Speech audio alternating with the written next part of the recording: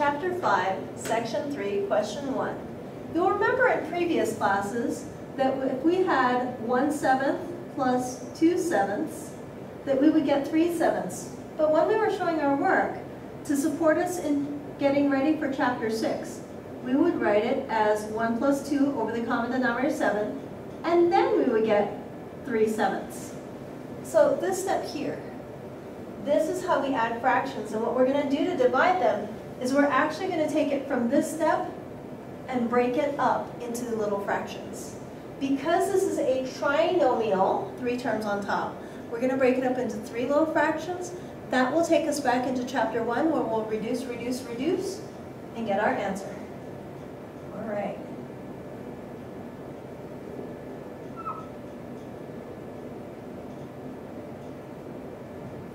Keep those adding and subtracting symbols in between your fractions.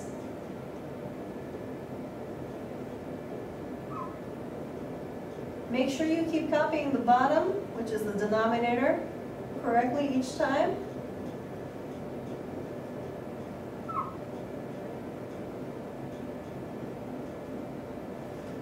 I would give you half credit for getting this far, as long as you actually copied these all correctly. But wait, there's more. From Chapter 1, in Chapter 1, Section 5, we could have had a problem just like this. 8 divided by 8 is 1. X to the 6th divided by x to the 4th. It says divide, but you really subtract. You get x squared. This would give you a -1. And remember, a -1 would put it on the bottom. Another way to look at this is there's 2 y's on the top. There are 3 y's on the bottom. And these will cancel, leaving you with 1 y on the bottom. Ta-da! That's how that reduces. That's a Chapter 1 problem. And then we're going to continue on. I'm going to put a vinculum here just in case. 16 divided by 8 is 2. 16 was bigger, that's why the 2 goes on top. 4 and 4, subtract and give you 0. Remember from Chapter 1 that x to the 0 equals 1, and x cannot equal 0, because then you would be dividing by 0. So this cancels out entirely. Now I have 4 y's on the top, 3 y's on the bottom. These will cancel, leaving me with 1 y on the top. Oh, I did not actually need my vinculum, but if you do have it, then you'd have to put a 1 on the bottom. But we can also just leave it as 2y, and that's fine. Minus 12 over 8. That is a fraction and it doesn't divide nicely. So we're going to divide. I could divide by 2, but I can do better. I can divide both of these by 4. 12 divided by 4 gives me 3. 8 divided by 4 gives me 2. 2 x's on the numerator, 4 in the denominator. 2 of them will cancel, giving me 2 x's in the denominator. 6 y's on the top, 3 on the bottom. So here's my 6th finger. 6 on the top, 3 on the bottom. 3 of them will cancel, giving me 3 y's in the numerator. Work, answer. Showing work using 3 little fractions, reduce, reduce, reduce. That is your answer. And there you go.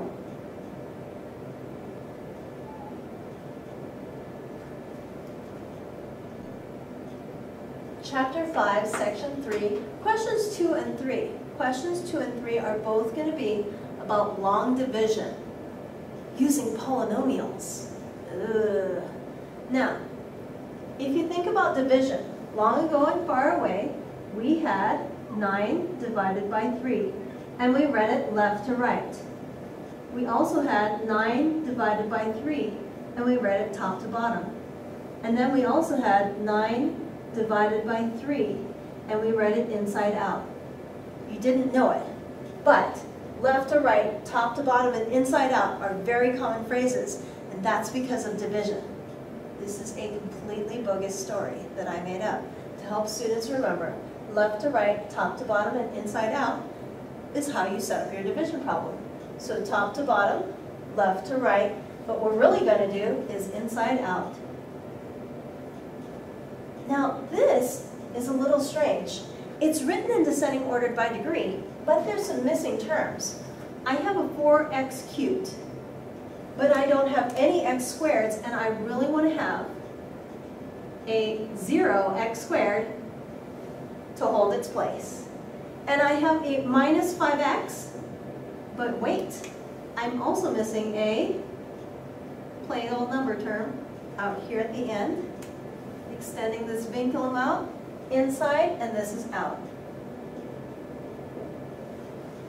So if we think about, let's go with something harder than 9 divided by 3. We're going to do 5 into 100, let's see, 37. 5 doesn't go into 1, so we don't write in anything here. A binomial cannot go into a monomial, so we don't write anything here. 5 can go into 13 2 times, and many of you know that we write 10 here. The reason is we have 2 times 5 gives me 10. And then we have to subtract. Many students do not show the subtraction, and then they end up adding, they end up doing something wrong. So here, that gives me 37. We bring this 7 down. If it makes you feel happy to put an arrow there, that's fine. 5 times what is 37? 5 times 7. So that would be 7 times 5 is 35. And we need to subtract it, and we get a 2 as our remainder.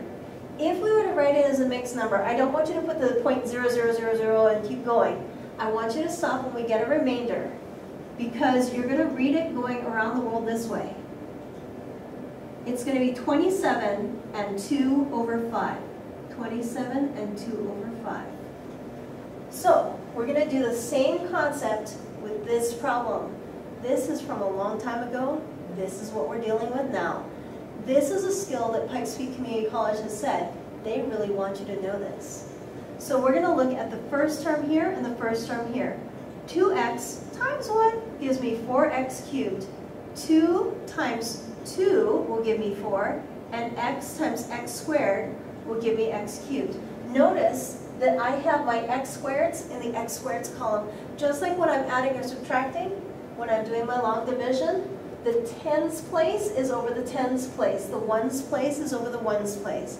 That way when you get to the end of this, instead of putting a 0.000, that's when we put our fraction. Same thing is going to happen here. Just like over there, this work that most teachers do not need at this level of math, I suggest doing it for this level of math. We're going to do 2x squared times 2x minus 1. Note, monomial before binomial, we're going to distribute. We're going to get 4x cubed minus 2x squared.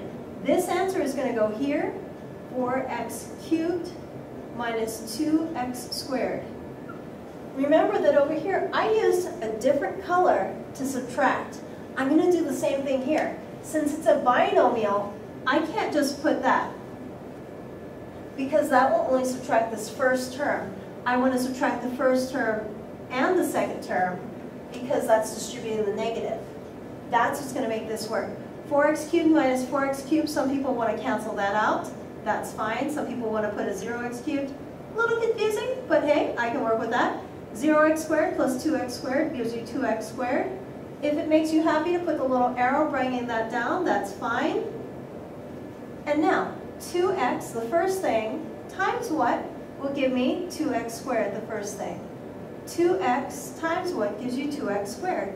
That would be times x. But because this is a polynomial, I need pluses and minuses in between.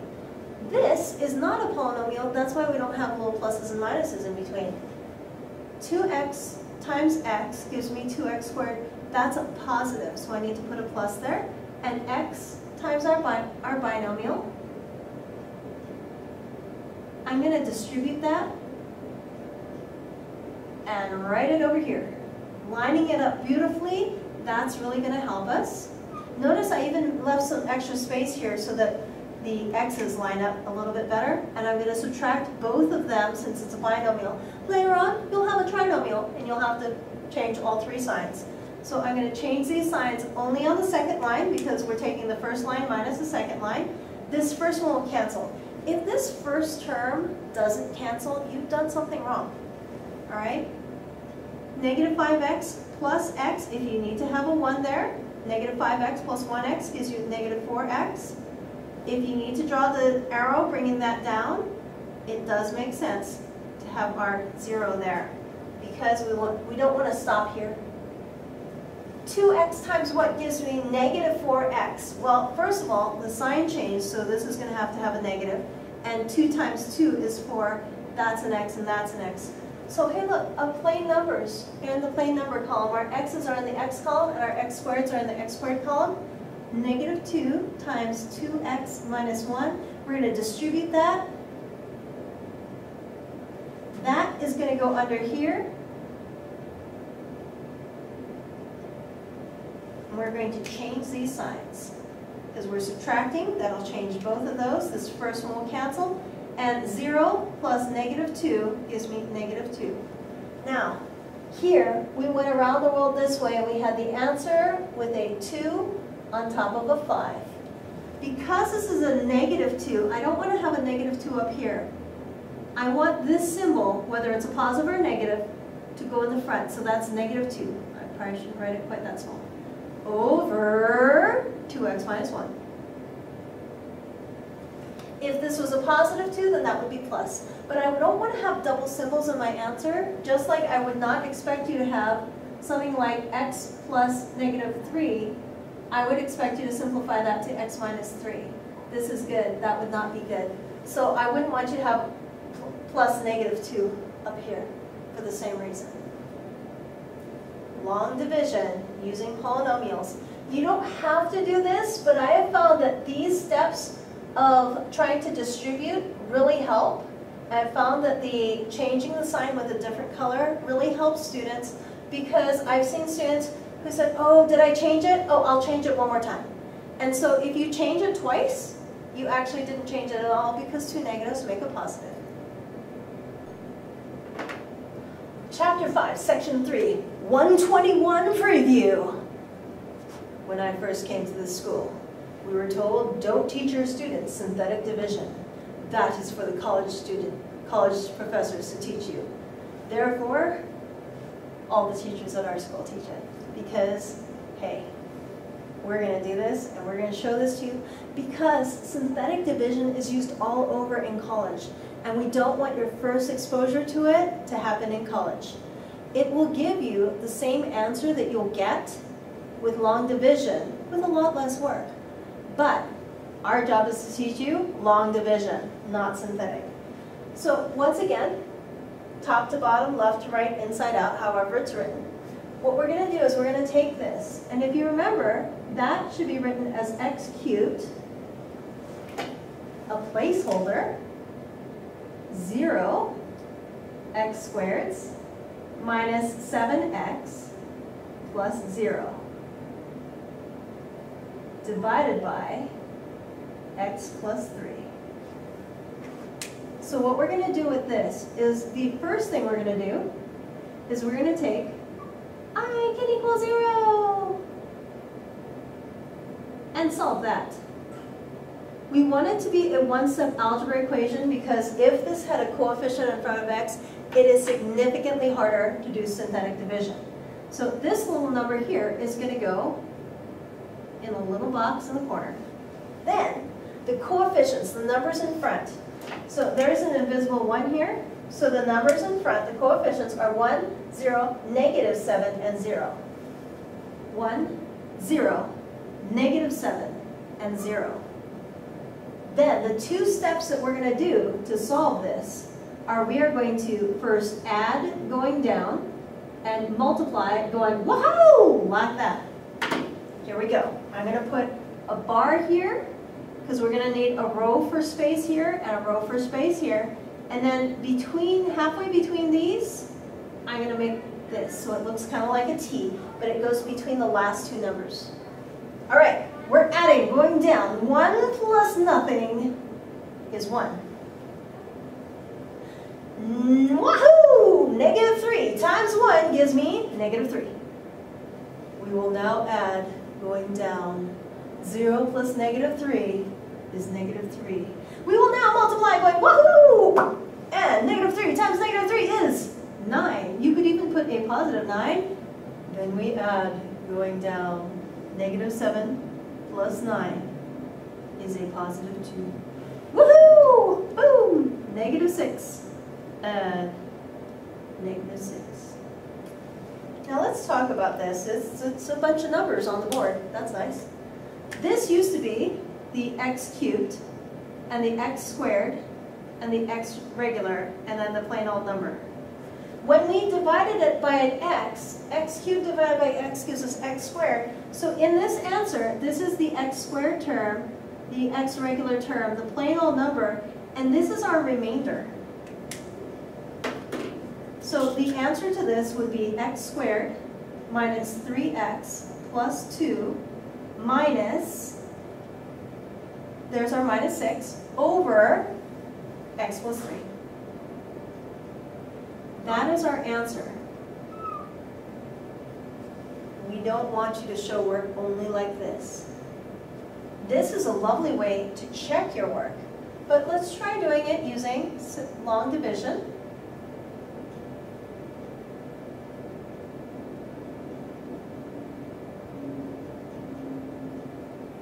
X times what gives me x cubed? That would be x squared. Notice I'm putting in the x squared column. If you're okay with it, you might distribute and just write the answer here instead of writing it underneath. That's fine. X cubed plus 3x squared. We're going to subtract both of those terms and get negative 3x squared. If you need to draw an arrow, draw an arrow. X times what gives you negative 3x squared? That would be negative 3x. Notice descending order by degree is happening. Negative 3x times x plus 3, negative 3x squared minus 9x. Changing those signs, and we get 2x plus 0. X times what gives you 2x, and we get a plus 2. 2 times x plus 3. Distribute, you get 2x plus 6. We change those signs, and we get minus 6. We come around the world this way, and we put minus. The 6 goes on the top, and the x plus 3 goes on the bottom. And we get the same answer using long division or synthetic division. This one just has to do with adding and multiplying. Hey, we're multiplying and we are subtracting over here. So it's the same thing. This you'll use when your college professor tells you to. Until then, we're going to need to see this kind of work. But I wanted you to see that that is coming for you, and it's cool. Chapter 5, Section 3, Question 4. Using the remainder theorem. The remainder theorem being something that can be proven, remainder theorem, we're going to find out how to get the remainder for a long division problem very, very quickly. Why do we only want to know the remainder? It's because we want to know is it a factor or not. And this will be a very fast way of doing it. So step 1, we're going to take x plus 3 and do I can equal 0 and solve this. Look at this beautiful work that the college professors are looking for, adding or subtracting to both sides of an algebra equation. Now, we're going to take x equals negative 3 and we're going to put it in here. This time I don't have to have the missing terms. So I'm going to have 2 plug something in cubed minus 3 plug something in plus 45. The number I'm plugging in is x, which x is negative 3. Plugging in the negative 3, yes, I have to have the parentheses. Here I can have a dot or the parentheses. Order of operations from chapter 1. Groups first, there are none. Exponents next. There's an exponent, negative 3 times negative 3 times negative 3.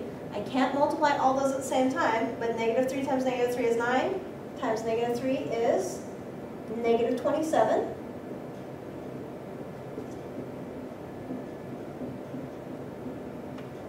Multiplication next. Multiplication going left to right, that's negative 54. Multiplication here, plus 9, plus 45. Adding and subtracting last, going from left to right, that'll give you negative 45 plus 45 gives you 0. That is our remainder. So it says, hey, what does the remainder equal? The remainder is equal to 0. Now, is it a factor, yes or no? Let's think about a number like 6. The factors of 6 are 1 and 6, and 2 and 3. So we're going to pick a number that we know is a factor of 6. We're going to take 3 and divide it into 6. 3 times what gives me 6? 3 times 2 gives me 6. 2 times 3 gives me 6. Using a different color, subtracting it, and we get a remainder of 0. Hey, if I take a factor and divide it, I will get a 0. So, is it a factor? I got a 0. So, if it's 0, you circle yes. And if it's not 0, you would circle no. Now be careful. I have a few students who actually take this -3 and plug it in here. And what they'll get is they'll get it equal to 0. And they'll say, I'm dividing by 0, and that doesn't work. We don't plug it into this one. So step 1 is we're going to take this and solve that for x, and then step 2 is we're going to plug it in just to this side here. So we have used the entire problem.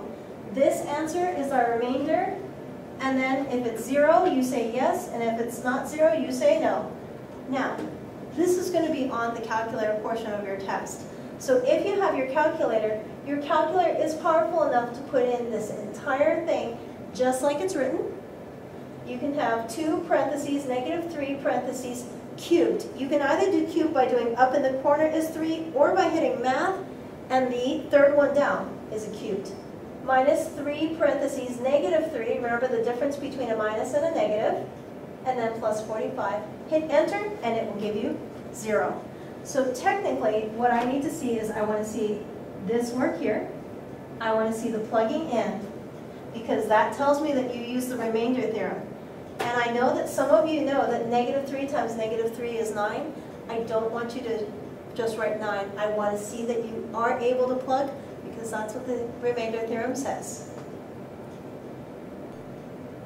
Chapter 5, Section 3, Question 5, Type 1 of 2. Now, this is the answer to a long division problem. And what we want to know is what the question was. We want to go backwards. You'll often find that the question 5s will teach you how to do something forward, and then we'll turn it around and teach you to do the same thing backwards. Part of this is that the question 5s are a harder skill. We want to know, can you check the answer?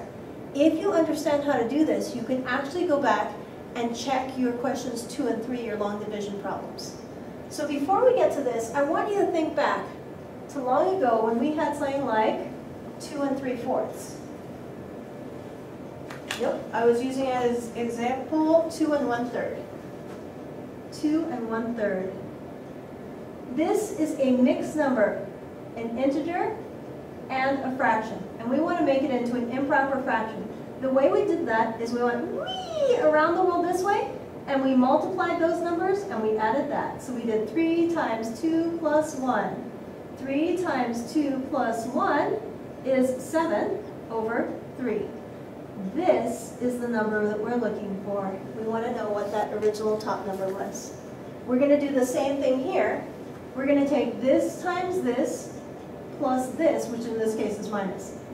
Keep these polynomials together.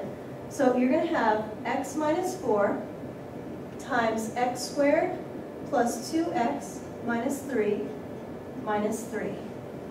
This is the answer, but it's not simplified. But if you can write this, I would give you half credit.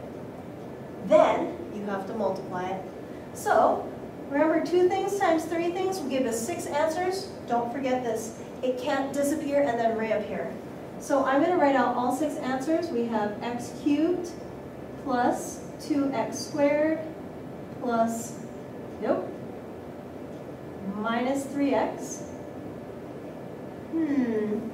I could keep going, but maybe this time I'll have it underneath. I want to support all the different types of learners. So we have negative 4x squared minus 8x plus 12. And then we have this minus 3. I can put it after here, or I can put it under here, whatever works for you. Vinculum, we're going to put all this together. Adding, going straight down, we have x cubed minus 2x squared minus 11x plus 9.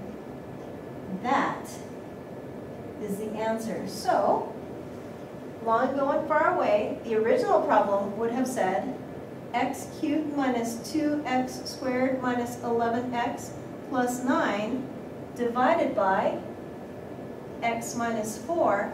And if you were to do long division on this problem, that would be your answer. Chapter 5, Section 3, Question 5, Type 2 of 2, yay! We're going to be solving some funky problems like this. This is a volume problem. Some of you might not remember, but for an area, you just do length times width. For a rectangle, this is a rectangular prism, meaning a 3D rectangle like a tissue box. And so the formula is volume equals length times width times height. That is a cursive L. So volume is length times width times height. Here is the volume, and here is your length, width, and height. Usually, length is a long one, width is that one, and then height usually goes up and down. But hey, because of the commutative property of multiplication, we can change the order. We're going to formula and then plug. We're going to start off with 2x cubed plus 5x squared minus 12x is equal to, I'm going to write monomials first and then the binomial next. Note that I'm using parentheses around the binomial. You're going to need to be doing that because in Chapter 6 it is going to be vital. We're supposed to find y in terms of x. Y is right there. So what this means is when we're going to solve this, we're going to have y equals all by itself. But it's not going to be like y equals 3. It's going to be y equals some sort of polynomial that has an x in it, most likely. If you have a professor who wants the single variable to be on the left-hand side, you would actually have to switch the order on this. We're solving for y. I could divide by the monomial or the binomial. If you think about Chapter 5, Section 3, the very first question was dividing by a monomial. That's the easier one. We're going to start there. All of these are being multiplied together, so I only have to divide all of this by x once. There are 3 different terms. If you think about 5.3 question 1, we had it all divided by x, and then we separated it into 3 little fractions. Let's separate into 3 little fractions now, because we learned something from that first question. Now, these are back in Chapter 1. We can reduce, reduce, reduce. And we can get 2x squared plus 5x minus 12 equals, these x's canceled, and we're left with y times 2x minus 3. We're solving for y, so we have to get rid of the 2x minus 3. We're going to divide by 2x minus 3, and we're going to divide by 2x minus 3. That looks like a job for long division. Another reason why this is a job for long division and not a job for synthetic division is there is a coefficient in front of x that would make the synthetic division much harder.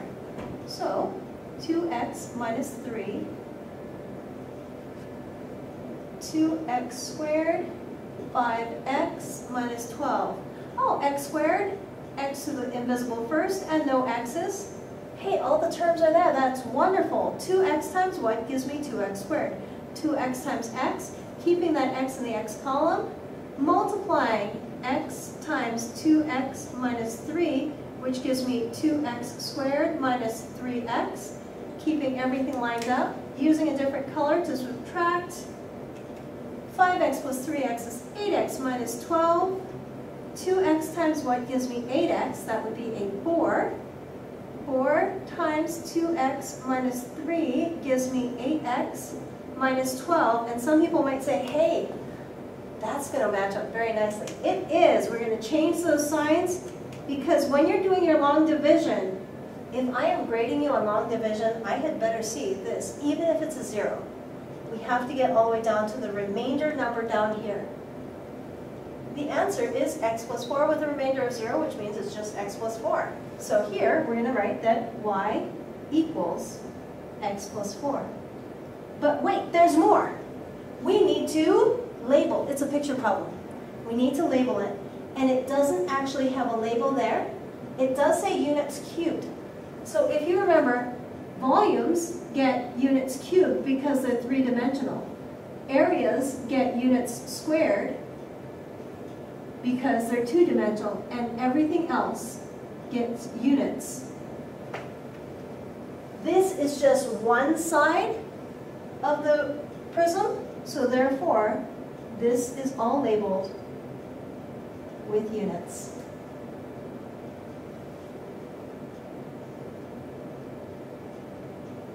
Yay!